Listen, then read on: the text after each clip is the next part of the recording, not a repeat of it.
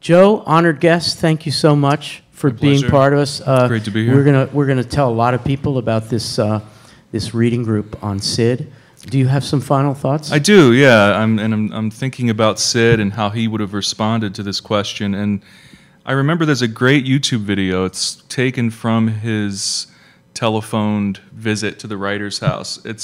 I'll post it in the sub forum for the Corman discussion that I'm leading right now. But you could find it right now if you go to YouTube and put Cid Corman, why does poetry matter, something like that. And to paraphrase Cid, it's about being in the present moment, about one's own humanness. You know, how to relate to a world that's always corrupting language and using it for pretty insidious means. So it's a stand against that kind of degradation, ultimately just about being human and present.